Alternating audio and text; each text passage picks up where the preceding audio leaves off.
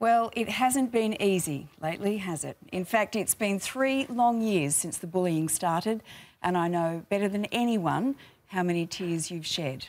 I also know how relieved you are when the school holidays arrive, liberating you from that handful of girls who've made your life hell.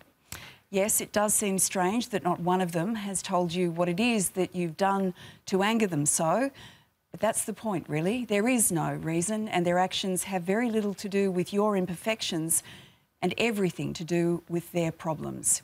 Yet, here is the amazing thing.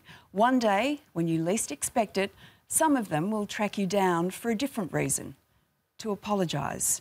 They will be grown women with children of their own living in fear that others will do to their kids what they did to you.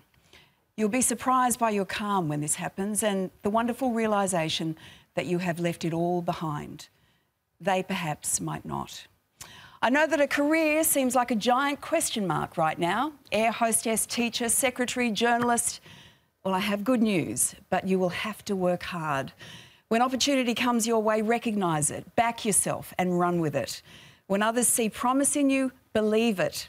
It's then that you will fly. Now, when it comes to boys, try not to lose you when you love. In fact, scratch that. I want you to know what that feels like, so you know never to do it again. But yes, there will be one, and before you know it, a family walking life's path with you. A family you'll love more than you can possibly imagine loving anything.